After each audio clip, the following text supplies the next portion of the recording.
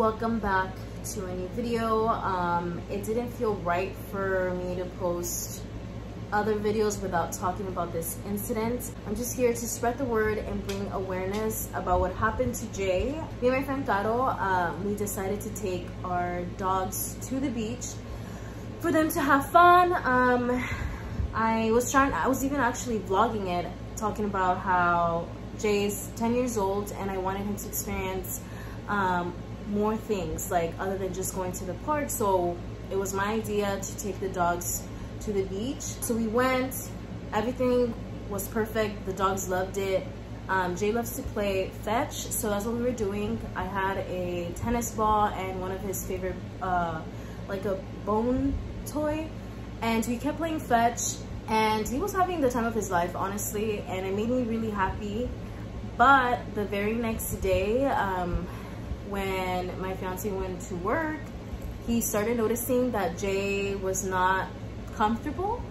He would lay down and he would get up, lay down, get up, and then he's the one that first mentioned it to me. I didn't think nothing of it, honestly. We turned on the light and I saw there was like yellow throw up, which usually happens here and there to some dogs, which is normal. So I didn't really think much of it, but then as the day progressed, he became very sleepy, but then even in his sleep he would get up because, I don't know, he just didn't seem comfortable.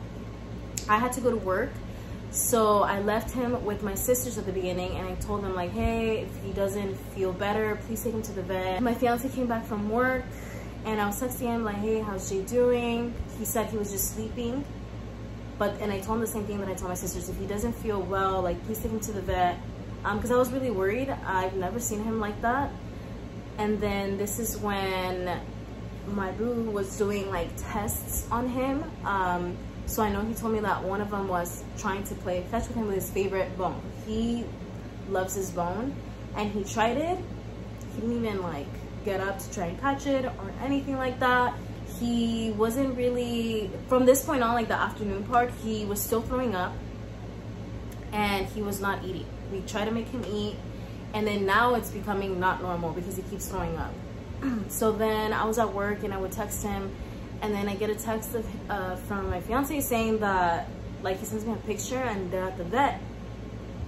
But I don't know why, something told me like that things weren't right. I don't know, I just felt it. So at this point I was already almost off work, and I told him like, hey, stay there, I'll meet you. And like on my way over there, I was just crying because like I felt like it was, I guess, a little bit more serious. And then when I got there, they told us that we had to do x-rays and blood work. So we agreed on that, and then because that was the only way for them to really find out what was going on, they asked my fiance if we had smoked like marijuana around him. We were like, no, none of that, like, we know it's nothing like that. And then they posted the x-rays of his body, and I don't know, I've never seen a dog x-ray, but I just felt something was wrong. And then that's when the vet came in and he told us that he has something called sand impaction, which is when dogs eat sand, either on purpose or accidentally, which was what happened to Jay, because I never saw him eat the sand. He was literally just playing with his bone, but obviously as he went to go get it, some of it, you know, he was ingesting some of it, which caused a blockage in his bowel. And at this point I just felt very, very guilty because I was the one with the idea, and I felt like I put Garo's dog at risk. So this is when he said we had two options. He said we can go ahead and do the surgery.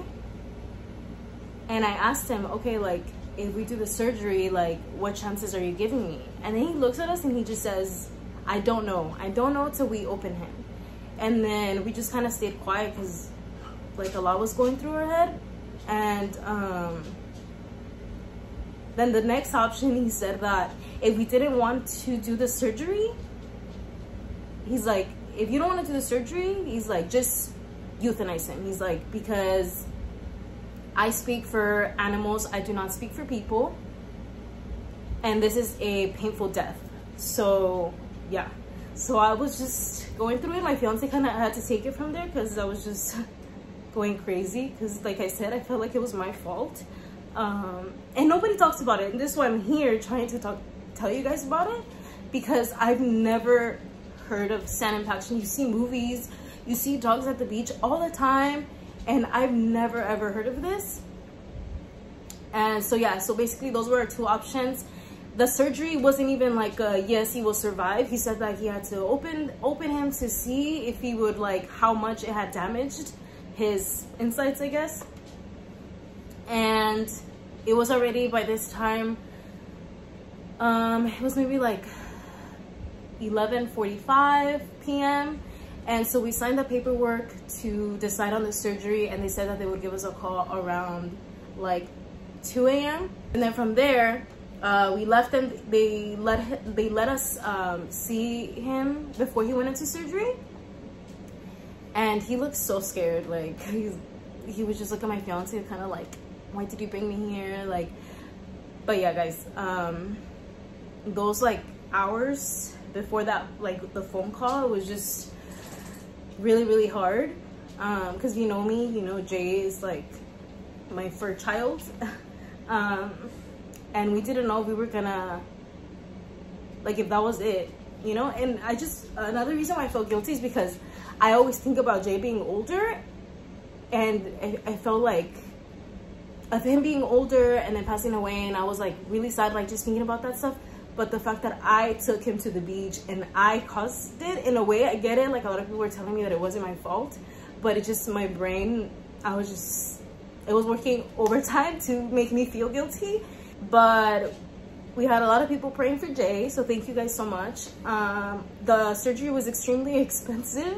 We weren't prepared for that, but at that point, like I said, I was kind of out of it, so I told my fiance to check like my credit cards to find one that had like the max amount. I maxed one of my credit cards out. Obviously this was like unexpected, and we didn't care at that point. We really didn't care. We just wanted to save Jay's life. And we came home, just waiting for the phone call, and then we get it. And I remember my fiance was kind of like nervous to pick it up, and they called us and they said that the surgery was successful.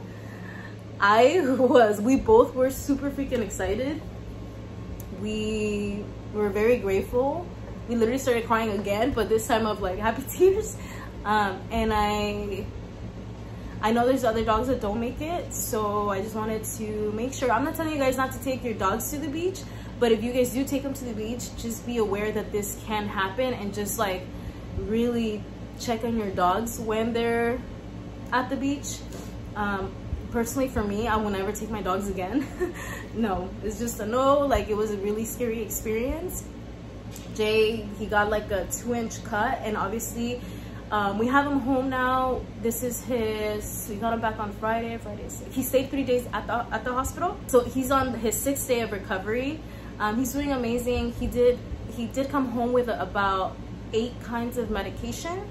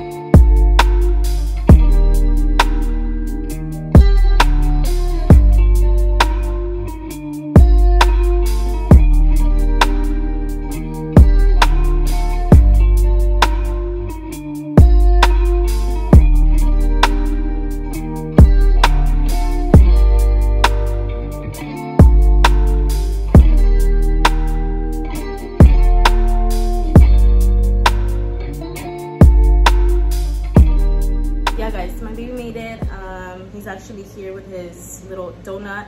I also wanted to thank Garo for opening up a GoFundMe for my fiance and I to help us pay for vet bills. To all of you guys who donated and shared the page, we thank you guys so much.